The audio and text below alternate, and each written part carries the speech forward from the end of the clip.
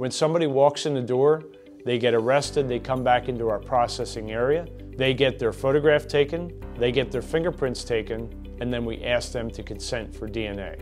We give them 2 swabs out of a packet. They swab their own mouths, their own cheeks between the cheek and gum. They put it back into the envelope. We seal it, we write their name on it, and then we put it into our evidence and prepare it to either be sent to the lab or be put through the rapid instrument. If it is going to be put through the rapid instrument, it will immediately be handed to a detective. The detective will then sit down at the instrument and run that sample right away.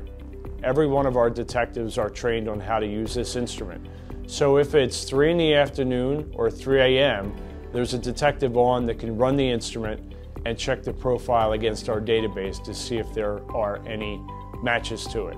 We have so many things to do in any one shift, especially our patrol officers. The simpler it is, the better. And for us, the Rapid Hit ID is the ultimate instrument that we could use for rapid DNA because it is so simple.